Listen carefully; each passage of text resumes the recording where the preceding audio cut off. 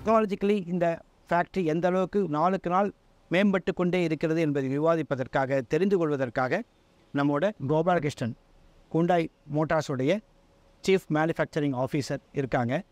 Sir, உங்கள் நேரத்தை எங்களுக்கு முதல்ல கொடுத்ததுக்கு ரொம்ப ரொம்ப நன்றி. ஸோ இந்த தொழிற்சாலைகளில் புதிதாக அறிமுகப்படுத்தியிருக்கக்கூடிய இந்த தொழில்நுட்பங்கள் என்னன்றது தான் நம்ம கேட்க விரும்புகிறோம். புதுசாக வந்திருக்கக்கூடிய எக்ஸ்ட்ரோ இது அயானிக்கு கூட நீங்கள் உதாரணமாக எடுத்து சொன்னீங்க. குறிப்பாக வந்து ஹுண்டாய் அப்படிங்கிற நிறுவனம் ஸ்மார்ட் மொபிலிட்டி சொல்யூஷன்ஸ் ப்ரொவைடர் அப்படிங்கிற மாதிரி ஒரு நவீனமான ஸ்மார்ட்டான கார்களை உற்பத்தி செஞ்சு கொண்டிருக்கிறது. இந்த தொழிற்சாலையும் ஒரு ஸ்மார்ட் மற்றும் நவீன தொழிற்சாலை தான். அதற்கு ஆதாரமாக கடந்த 4 வருஷத்தில் நாங்கள் வந்து தொடர்ச்சியாக Indian manufacture of the year அப்படிங்கிற ஒரு அவார்டை வந்து இந்த ஃப்ராஸ்ட் அண்ட் சலிவன் அப்படிங்கிற நிறுவனம் எங்களுக்கு கொடுத்து வந்திருக்கிறது. இது வந்து எல்லா தரப்பு துறைகளில் இருக்கக்கூடிய கம்பெனிகளில் ஆய்வு செஞ்சு கிட்டத்தட்ட ஒரு 3 நாள் ஆய்வு செஞ்சு கொடுக்கக்கூடிய அவார்டு. அது மட்டும் இல்லாமல் எங்களுடைய டிஜிட்டல் தொழில்நுட்பம் நாங்கள் எந்த அளவுக்கு இம்ப்ளிமெண்ட் செஞ்சுருக்கோம் அதை ஆய்வு செஞ்சு smart factory of the year அப்படிங்கிற அவார்டும் ஒரு 3 வருஷமாக தொடர்ச்சியாக கொடுத்துட்ருக்காங்க. நாங்கள் வந்து எங்களுடைய தொழிற்சாலையை மேம்படுத்துவதும் சரி, புதுசாக டெக்னாலஜிகளை இன்ட்ரடியூஸ் பண்ணுவதும் சரி தொடர்ச்சியாக செஞ்சிட்ருக்கோம். குறிப்பாக இந்த பாடி பேனல்களை தயாரிக்கக்கூடிய ப்ரெஷ் ஷாப், இந்த ஸ்டாம்பிங் ஷாப் சொல்லுவாங்க இல்லைங்க, அங்கே வந்து பார்த்திங்கன்னா ஒரு 5400 டன் கிராஸ் பார் ஃபீட் ப்ரெஸ் இருக்குது.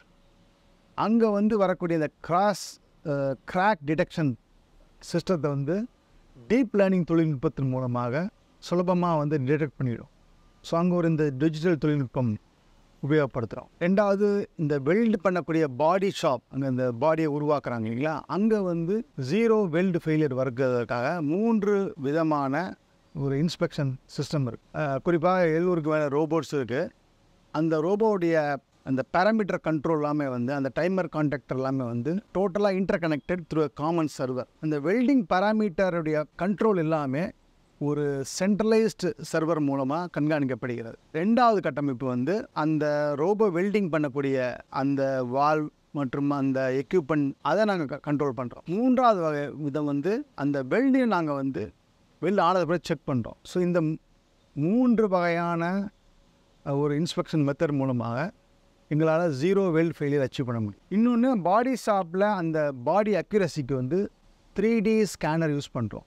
அதன் மூலமாக இந்த பாடி எந்த அளவுக்கு அக்யூரேட்டாக இருக்குது, அந்த பாடியில் இருக்கக்கூடிய ஒவ்வொரு பொசிஷனும் அசம்பிளி ஷாப்பில் பார்ட்ஸ் வந்து பொருத்துறதுக்கு வேண்டிய சரியான முறையில் சரியான லொக்கேஷன் இருக்கா அப்படிங்கிறதுக்கு ஆய்வு செய்கிறதுக்கு கம்ப்யூட்டரைஸ்ட் கண்ட்ரோல் 3D ஸ்கேனர் வச்சுருக்கோம். ஸோ அதன் மூலமாக சரியானபடி பாடி அக்யூரேசியை உறுதி செய்யப்பட்டு எங்களுக்கு வந்து சரியான வகையில் காரை வந்து அசம்பிள் பண்ணுறதுக்கு வசதி வாய்ப்பு ஏற்படுது.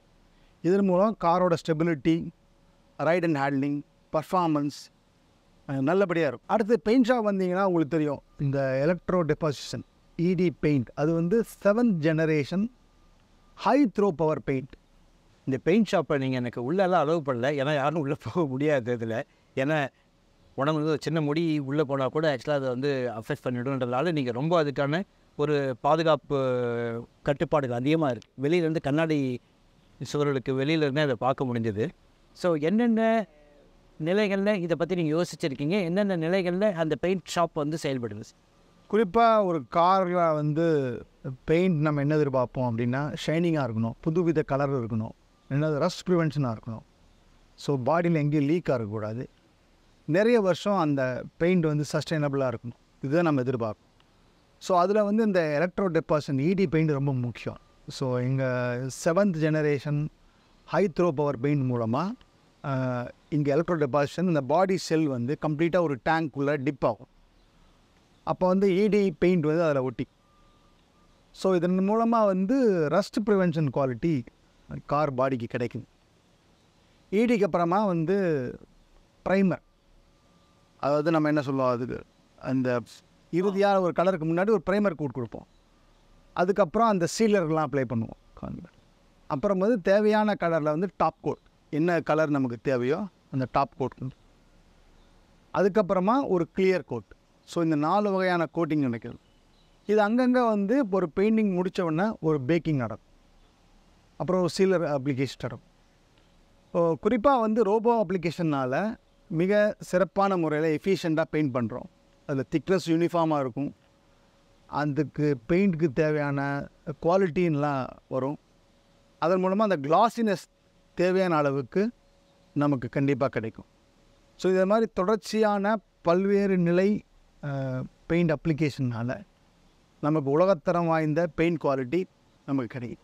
ஸோ அசம்பிளி ஷாப்பில் வந்து அந்த கம்ப்ளீட் பெயிண்டட் பாடி செல் வந்து அதில் வந்து பார்ட்ஸ் நம்ம ஃபிக்ஸ் பண்ணுறோம். குறிப்பாக பிளான்ட் 1ல் வந்து நம்ம வந்து ஒரு 65 யூனிட்ஸ் பர் ஹவர் நாங்கள் கார்கள் வெளியிருப்போம். ஒரு மணி நேரத்துக்கு 65 கார். பிளான்ட் 2ல் வந்து 58 கார்கள் வந்து ஒரு மணி நேரத்துக்கு வெளியே வரும். ஸோ இதில் வந்து இந்த பிளாஸ்டிக் பார்ட்ஸ், ட்ரிம், அப்புறம் வந்து சீட்டு, ஹெட்லைனர், ஹெட்லேம்ப். இதில் இன்னொரு விஷயம் என்னென்னா, கிட்டத்தட்ட ஒரு 11 மாடல் நாங்கள் பண்ணுறோம்.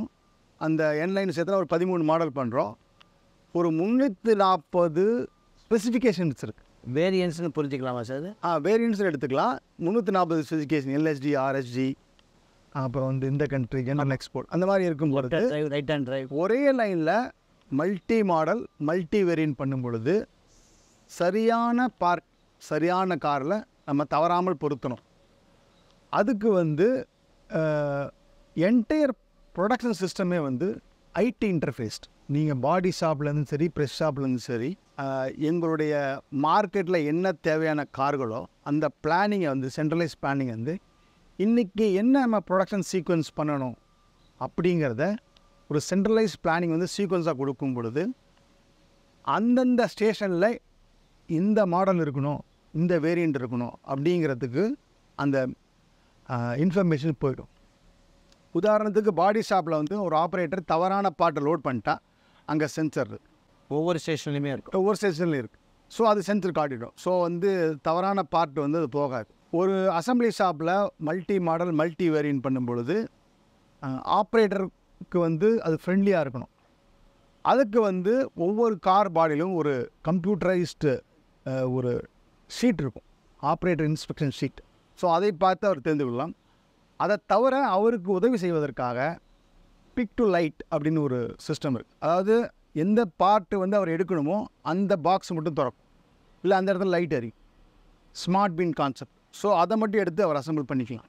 இரண்டாவது, அவர் போட்ட பார்ட்டை சரியாக இருக்கா அப்படின்னு பார்க்குறதுக்கு ஒரு வாய்ஸ் அலர்ட் கூட கொடுப்பாங்க. சப்போஸ் ஒரு கார் ரேர் ஸ்பெசிஃபிகேஷன் வருதுன்னா அங்கே வந்து ஒரு வாய்ஸ் அலர்ட் வரும். ஸோ இந்த மாதிரி பலவிதமான ஆப்ரேட்டர் அசிஸ்டட் சிஸ்டம்ஸ் இருக்கிறதுனால சரியான பார்ட்டை சரியான நேரத்தில் சரியான காரில் பொருத்த முடியுது. இன்னொன்று சீக்வன்ஸ் ஃபீடிங். அது அடுத்த ஒரு 50 காரில் என்ன மாதிரியான பார்ட் வருமோ அதை முதல்லையே வந்து அதை நம்ம சீக்வன்ஸை கரெக்டாக அந்தந்த பார்ட்டை வச்சு அதை ஸ்கேன் பண்ணி அதை கன்ஃபார்ம் பண்ணி அதை அங்கே வச்சா அவர் கரெக்டாக அவர் பாட்டுக்கு எடுத்து அசம்பிள் பண்ணிக்கலாம். ஸோ இந்த மாதிரி ஒரு டிஜிட்டல் தொழில்நுட்பத்தினாலையும் சரியான ஐடி இன்டர்ஃபேஸ் சிஸ்டம் இருக்கிறதுனாலையும் எங்களால் மல்டி மாடல் மல்டி வேரியன்ட் ஒரு லைனில் சுலபமாக பண்ண முடியும். இன்னொன்று வந்து Hyundai இன்டகிரேட்டட் வெஹிக்கிள் இன்ஸ்பெக்ஷன் சிஸ்டம்னு ஒன்று இருக்குது. இப்போது காரில் இருக்கக்கூடிய அந்த போல்டிங் பாயிண்ட்ஸ் நிறைய கிரிட்டிக்கல் பாயிண்ட்ஸாக இருக்கும். அதோட டார்க் ரொம்ப முக்கியம். ஸோ கிட்டத்தட்ட ஒரு 300க்கு மேலே இருக்கிற அந்த எலக்ட்ரிக் டூல் இருக்கு இல்லைங்களா, எங்கே அந்த டார்க் அடிக்கிறாங்களோ அதெல்லாம் electrically connected to common server. அது குறிப்பிட்ட டார்க்கு வந்தால் மட்டும்தான் ஃபைனல் ஸ்டேஜில் வெஹிக்கிள் ஓகே ஆகி மேலே போகும். ஸோ எல்லா டேட்டாவுமே அந்த குவாலிட்டி டேட்டா வந்து ஒரு சென்ட்ரலைஸ் சர்வரில் ஸ்டோராக இருக்கும். அது வந்து ஃப்யூச்சரில் கூட நம்ம ரெஃபரன்ஸ் பண்ணி பார்த்துக்கலாம். ஸோ இந்த மாதிரி ஒரு இன்டகிரேட்டட் வெஹிக்கிள் மேனுஃபேக்சர் சிஸ்டம் இருக்கிறதுனால மல்டி வேரியன்ட் மல்டி மாடல் நம்ம சுலபமாக சரியானபடி குவாலிட்டி இதில் நம்ம பண்ணிடலாம். இப்போ ரீசெண்டாக என்ன யூஸ் பண்ணியிருக்கோம் அப்படின்னா, கார் அசம்பிள் பண்ணதுக்கு அப்புறமா அந்த ஓகே லைன் சொல்லுவாங்க இல்லையா, அங்கே வந்து ஏஐ தொழில்நுட்பத்தோட இந்த ஸ்பெசிஃபிகேஷன்லாம் கரெக்டாக இருக்கா அப்படின்னு அந்த இன்ஸ்பெக்டர் செக் பண்ணிடுவார். முதல்ல அவர் செக் ஷீட்டை வச்சுட்டு மேனுவலாக பார்க்கணும். அவர் இந்த கார் இந்த பாட்டா அப்படின்னு பார்க்கணும், அவர் ஞாபகம் வச்சுக்கணும். ஸோ அதில் ஒரு தவறு நடக்கிறது வாய்ப்பு இருக்குது. இப்போ வந்து ஒரு டஃப் பேட் கொடுத்துருக்கோம். ஸோ அந்த பேடை கொண்டு போய் லைக் இந்த பேட் மாதிரி அதை கொண்டு போய் ஸ்கேன் பண்ணிவிட்டு அந்த காரில் இருக்கிற அந்த பார்கோடு ஸ்கேன் பண்ணால் அந்த டேட்டா இதுக்கு ட்ரான்ஸ்ஃபர் ஆகும். அப்புறம் ஒவ்வொரு பாட்டை அப்படியே ஸ்கேன் பண்ணும் பொழுது அதை வந்து அந்த காரை பிக்சரை ஸ்கேன் பண்ணி அதுக்கு அதனுடைய ஸ்டாண்டர்டை கம்பேர் பண்ணி அது ஓகேவா நாட் ஓகேவா அப்படிங்கிறது சுலபமாக சரியான பாட்டு தான் அங்கே பொருத்தப்பட்டிருக்கு. ஆமாம், சரியான இடத்துல வெல்ட் செய்யப்பட்டிருக்காங்க. இது எல்லாமே வந்து எல்லாமே சரியான பார்ட் பொறுத்திருக்காங்களான்னு நம்ம கண்டுபிடிச்சோம். ஸோ இந்த தொழில்நுட்பம் வந்து ஒரு ஆப்ரேட்டர்ஸ்க்கு ஈஸியாக இருக்குது. அதே சமயத்தில் குவாலிட்டி கன்ஃபார்ம் ஆகுது. இதனால் டிஃபெக்ட்டு கம்மியாகிறது வாய்ப்பு இருக்குது. ஸோ இந்த மாதிரி தேவையான இடத்துல வந்து டிஜிட்டல் தொழில்நுட்பங்கள் யூஸ் பண்ணி நம்ம எந்த அளவுக்கு நம்மளுடைய ஆப்ரேஷன் எஃபிஷியன்சி இம்ப்ரூவ் பண்ணுறது அப்படிங்கிறது எங்களுடைய தொடர்ச்சியான பயணமாக இருக்குது. பாடி ஷாப்பில் கிட்டத்தட்ட ஒரு எங்களுடைய ரோபோஸ்லாம் இருக்குன்னு வச்சுங்களேன். இந்த ரோபோஸ்லாம் வந்து டிஜிட்டலி கனெக்டட். அது தனியாக ஒரு ஐஓடி பிளாட்ஃபார்ம் இருக்குது, ஐஓடி சர்வர் போட்டிருக்கோம். ஸோ ரோபோவில் இருக்கக்கூடிய அதோடய வைப்ரேஷன், ப்ரெஷர், இந்த பேராமீட்டர்லாம் சென்சர் மூலமாக எடுத்து அந்த டேட்டாவை நம்ம வந்து ப்ராசஸ் பண்ணி அதை ஒரு அந்த எங்கள்கிட்ட கிட்டத்தட்ட ஒரு 80க்கு மேலே டேட்டா சயின்டிஸ்ட் இருக்காங்க. நாங்கள் ஐஐடி, கிரேட் லேக்ஸ் போன்ற நிறுவனங்களில் வந்து நாங்கள் பயிற்சி கொடுத்துருக்கோம். அந்த இன்ஜினியர்ஸ், மேனேஜர்ஸ் இருக்காங்க. ஸோ அவங்க வந்து இந்த பைத்தான், ஆர் ப்ரோக்ராமிங் மூலமாக அந்த பேட்டர்ன் கண்டுபிடிச்சி அந்த ப்ரெடிக்டிவ் அனாலிட்டிக்னு சொல்லுவாங்க. ஃப்யூச்சர் இது வந்து எப்போ ஃபெயில் ஆகும், அப்போ நம்ம முன்னாடியே அதை மாற்றணும் அப்படிங்கும் பொழுது அந்த ரோபோஸ் எப்போ ஃபெயில் ஆகும்ன்றது இதை ப்ரெடிக்ட் பண்ணிக்கலாம். ஸோ அந்த கியர் பாக்ஸ் ஃபெயிலியர் ஆகுமா? ஸோ அந்த ப்ரெடிக்டிவ் அனாலிட்டிக் யூஸ் பண்ணும்பொழுது என்ன ஆகுது அப்படின்னா, அந்த ஃபெயிலியரை நம்ம அப்ஃப்ரண்ட்டாக ப்ரெடிக்ட் பண்ணும் பொழுது அதுக்கு நம்ம சரியான அந்த பார்ட்ஸை நம்ம மாற்றும் பொழுது என்னென்னா லைன் நிற்காது, டவுன் டைம் குறையுது. ஸோ எஃபிஷியன்சி இம்ப்ரூவ் ஆகுது. ஸோ ப்ரெடிக்டிவ் அனாலிட்டிக்ஸுங்கிற டூல் வந்து நாங்கள் தொடர்ச்சியாக யூஸ் பண்ணிகிட்ருக்கோம். இது வந்து இந்த ரோபோஸ்லேயும் சரி, நம்ம குறிப்பாக பெயிண்ட் ஷாப்பில் இருக்கக்கூடிய அந்த ஃபேன்ஸ் வைப்ரேஷனும் சரி, அப்புறம் அசம்பிளி ஷாப் யூஸ் பண்ணக்கூடிய அந்த கார் பாடி எடுத்துகிட்டு போகக்கூடிய அந்த ட்ராப் லிஃப்டரும் சரி. ஸோ எங்கெல்லாம் நம்ம இந்த ப்ரெடிக்டிவ் அனாலிட்டிக்ஸ் யூஸ் பண்ணுமோ அங்கெல்லாம் நாங்கள் யூஸ் பண்ணிகிட்ருக்கோம்.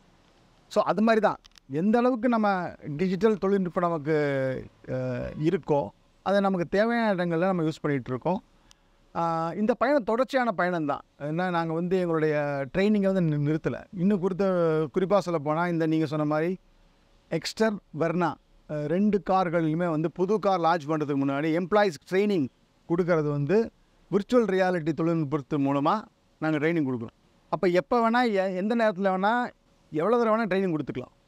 அது கம்ப்ளீட் அந்த சாஃப்ட்வேர் மாடல் வந்து பண்ணது வந்து நம்ம எம்ப்ளாயீஸ் தான். அது நாங்கள் வெளியே இங்கே அவுட் சோர்ஸ் பண்ணலை. ஸோ அந்தளவுக்கு இங்கே திறமைகள் இருக்குது. முதல்லலாம் புது மாடல் எப்படின்னா அந்த காரை எடுத்து நம்ம அதை ஃபிசிக்கலாக ட்ரைனிங் கொடுக்கணும், அதை கழட்டணும், மாட்டணும். சம்டைம்ஸ் நம்மகிட்ட கார் 1, 2, 3 தான் இருக்கும். ஸோ இது இந்த விஆர் ட்ரைனிங் மாடல் மூலமாக டெவலப் பண்ணது எங்கே இருக்கக்கூடிய நம்ம எம்ப்ளாயீஸ் தான், நம்ம மேனுஃபேக்சரிங் இன்ஜினியரிங் எம்ப்ளாயீஸ் தான் டெவலப் பண்ணாங்க. இதுக்கு மட்டும் இல்லை, இந்த விஆர் தொழில்நுட்பத்து மூலமாக சேஃப்டி ட்ரைனிங் கூட கொடுக்குறோம். சப்போஸ் இந்த விஆருக்கு அந்த கிளாஸ் நீங்கள் போட்டுக்கிட்டிங்கன்னா, பார்த்தேன் காலையில் பார்த்துருக்கீங்க. ஆமாம், you can experience the same kind of feel same time when you wear that class. அந்த கிளாஸ் போட்டுட்டிங்கன்னா அந்த டூல் உங்களை இருக்கும். ஸோ நீங்கள் அந்த போல்ட் எடுத்து அசம்பிள் பண்ணி டார்க் அடிக்கிறனா கூட அதே ஃபீல் உங்களுக்கு கிடைக்கும். ஸோ மல்டிபிள் டைம்ஸ் உங்களுக்கு வந்து அந்த ஒரு ட்ரைனிங் கொடுக்க முடியும். ஸோ இந்த தொடர்ச்சியான இந்த டிஜிட்டல் முயற்சிகளுக்காகத்தான் எங்களுக்கு கடந்த 3 வருஷமாக ஸ்மார்ட் ஃபேக்ட்ரி அவார்டு கொடுத்துருக்காங்க. 2வது ஹுண்டாய் மோட்டார் குரூப்புமே சரி, ஹெச்எம்சியில் வந்து ஃபாரஸ்ட் அப்படிங்கிற ஒரு துறை இருக்குது. அங்கே எப்படி ஒரு ஸ்மார்ட், இன்டெலிஜென்ட், சஸ்டைனபிள் ஃபேக்ட்ரியை நம்ம வந்து ஃப்யூச்சரில் நிறுவ போகிறோன்னு. ஸோ அந்த ஒரு துறையில் எங்களோட தொடர்ச்சியான எங்களுடைய ஒத்துழைப்பின் காரணமாக, மேலும் சிங்கப்பூரில் வந்து ஹுண்டாய் மோட்டார் குரூப் இனோவேஷன் சென்டர்னு ஒன்று, அது ஒரு மிகப்பெரிய ஸ்மார்ட் ஃபேக்ட்ரி. ஸோ இந்த 2 அமைப்புகளுடைய தொடர்ச்சியான ஒத்துழைப்பினால் பல்வேறு விதமான ஸ்மார்ட் ஃபேக்ட்ரி டிஜிட்டல் இனிஷியேட்டிவ்ஸ் நாங்கள் தொடர்ச்சியாக வந்து நிறுவிட்டே இருக்கோம். அதாவது ஒன்று வந்து குவாலிட்டியில் நான் சொன்ன மாதிரி இன்ஸ்பெக்ஷனுக்கும் சரி, 2வது ப்ரிடிக்டிவ் மெயின்டெனன்ஸ், 3வது சப்ளை செயின். இந்த தொழில்நுட்பங்களை நாங்கள் தொடர்ச்சியாக பண்ணிட்டுருக்கோம். இதை நாங்கள் எங்கள் வெண்டர்ஸும் கொடுக்குறோம். நாங்கள் இது மாதிரிலாம் பண்ணிகிட்ருக்கோம், நீங்களும் பண்ணுங்கள் அப்படின்னு நாங்கள் சப்போர்ட் பண்ணுறோம். ஸோ ஹுண்டாய் எக்கோ சிஸ்டத்தில் எப்படி நம்ம வந்து இந்த டிஜிட்டல் தொழில்நுட்பத்தை பயன்படுத்தி சுலபமாக, கன்சிஸ்டண்ட்டாக, மிகவும் திறமையாக, எஃபிஷியன்ட்றது ரொம்ப முக்கியம் இல்லையா, எஃபிஷியண்ட்டாக நம்ம கார் பண்ண முடியும். நமக்கு கிடைக்கிற பெனிஃபிட் எப்படி நம்ம வெண்டர் பார்ட்னர்ஸுக்கும் நம்ம வந்து கொடுக்க முடியும் அப்படிங்கிறது தான் என்னுடைய நோக்கம். ஸோ இந்த ஜர்னி தொடர்ச்சியாக நடந்துட்டு தான் இருக்குது.